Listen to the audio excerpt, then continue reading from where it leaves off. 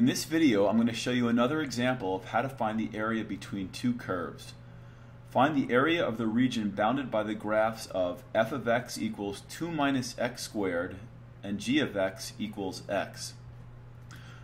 Again, I've taken the liberty to sketch these graphs ahead of time, so they're already up on the screen for us. The first one, f of x equals 2 minus x squared, can be thought of as y equals negative x squared plus 2. This is a parabola shifted 2 units up and turned upside down, and I've drawn that for you over here. The second curve is just y equals x, or the identity function. My objective is to sketch these, which I've done, and clearly identify which curve is on top and which curve is on the bottom. Well, clearly the red curve, or the parabola, is on top, and the line is on the bottom. What I'm looking for is the area of the region in between. The next thing I'm going to do is I'm going to draw a representative rectangle, which is a rectangle that connects the top curve to the bottom curve. Now, when I go to set this up, we're going to run into a little bit of a problem, and that's going to happen right in the beginning. According to the formula at the top left, the area of the region between these two curves is going to be the definite integral of the top curve, and the top curve is the parabola, or 2 minus x squared, minus the bottom curve. Now my representative rectangle is perpendicular to the x-axis, and because it's perpendicular to the x-axis, I know this is a dx problem. And because it's a dx problem, that means my lower limit of integration is going to be my low x, and my upper limit is going to be my high x. Unfortunately, I don't know where those points are. I don't know the lowest x and I don't know the highest x. To figure this out, I have to see where these two curves cross, and we can do this by setting the two functions equal to each other. If y equals negative x squared plus 2 and y also equals x, we can simply say that negative x squared plus 2 equals x. Now I'm recognizing this to be a quadratic, and to solve a quadratic we need to set everything equal to 0. Fortunately, it's factorable, and I end up setting each factor equal to 0 to get x equals negative 2 or x equals 1.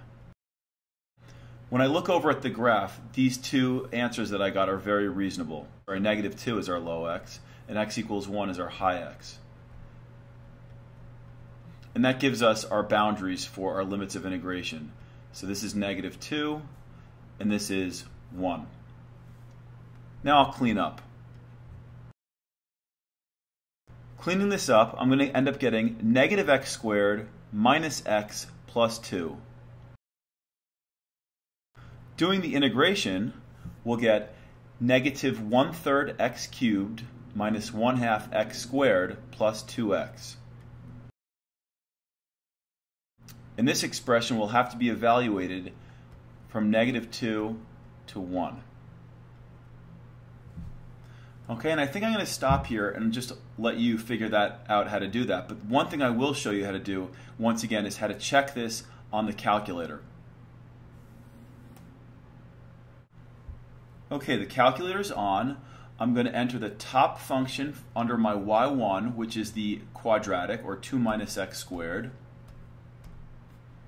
The bottom function, as I scroll down to y sub 2, is going to be just y equals x.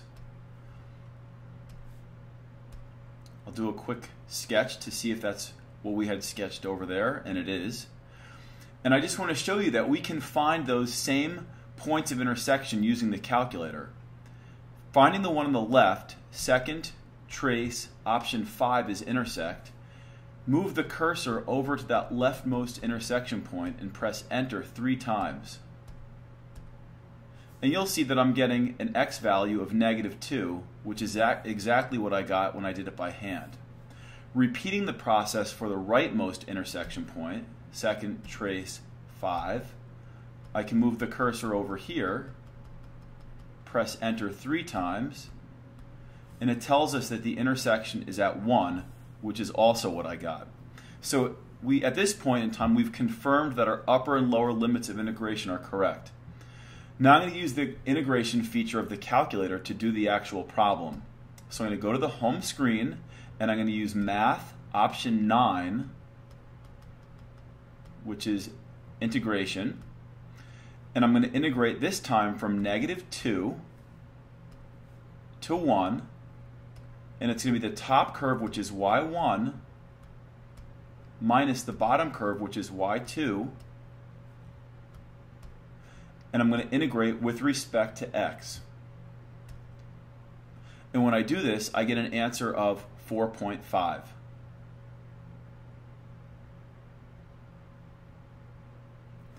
So what made this video a little bit different than the first one is the fact that we did not know our upper and lower limits of integration. And to find that out, I showed you that we could use our calculator and use second trace 5 intersect, or we could just simply set the two curves equal to each other.